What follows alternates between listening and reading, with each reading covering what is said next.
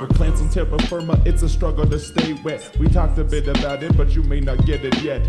Transporting the xylem is because of upward tension caused by capillary forces in the leaves that I mentioned. That's pretty neat. The liquid water's drawn into tiny cell wall spaces and pulls the water column like you do with your shoelaces. If it's dry, things get tense. The plants must pose its stoma, else the water column breaks and sends the leaves into a coma.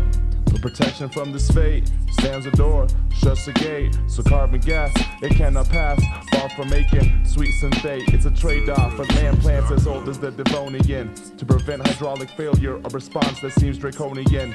But the beauty of it all is what keeps me howling. Please get me out of this dim building and back into the trees. Assimilate, don't cavitate. Assimilate, assimilate, don't cavitate. Assimilate, assimilate, don't cavitate. Assimilate and set it straight. Just meditate.